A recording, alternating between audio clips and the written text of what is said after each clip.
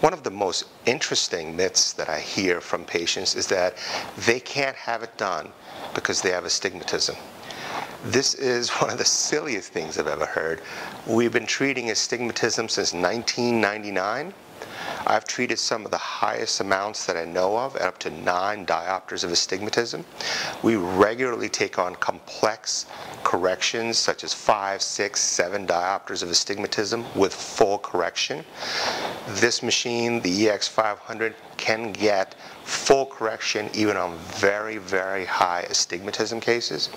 You can be done as LASIK, even though you have a very oval cornea. Some doctors like to do it as PRK. I completely disagree.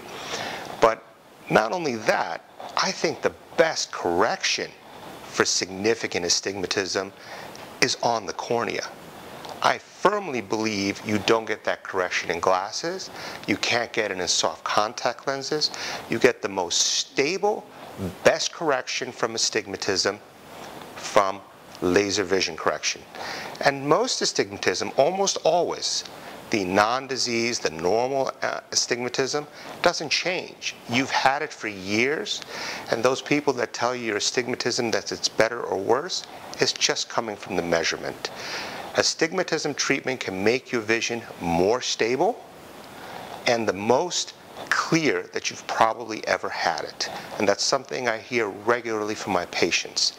So really, laser vision correction is, in my belief, the best way to treat astigmatism.